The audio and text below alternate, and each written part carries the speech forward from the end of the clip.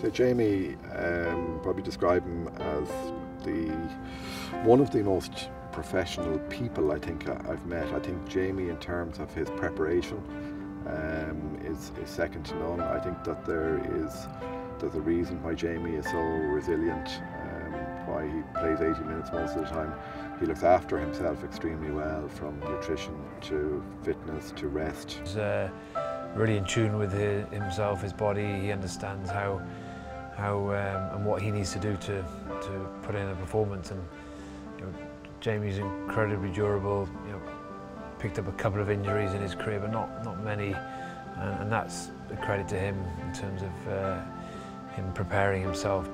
Injuries, I think a lot of them can be negated. So a lot of them are not wear and tear, but I think you can prepare yourself and prep your body to a certain degree to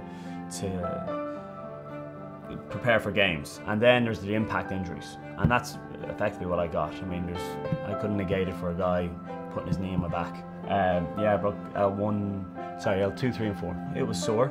It was grand the next day. I reckon I could have played the following week. The chamber. Yeah, I came across the chamber. Gordon Darcy put me onto the chamber. He was telling me about how it aids healing and kind of the science behind it. Looked it up, talked to the docs about it, and yeah, gave it a go.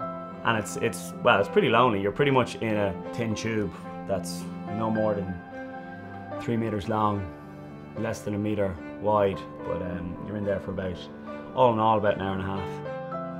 I found I tend to be a good healer anyway, and I found that it definitely expedited that. And for when I was injured, it was great. And then I looked into how it helps in your general recovery. I'm always trying to learn up more about that side of the sport. And this summer I've been doing it 3 times a week. I have to get up to 10 sessions, and then I'll do it once a week throughout the season. The legacy he could leave behind is how to be the ultimate professional, and if he just keeps doing that, and he's done that really, probably not by actually saying that out loud, he's just done it.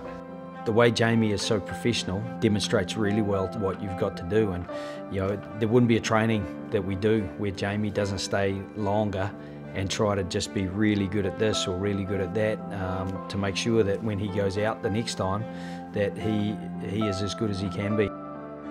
I think it's on one hand the length of games I've missed in Lansdowne and in the Aviva, so I just love playing in that place. Same playing with the RDS, I just want to play.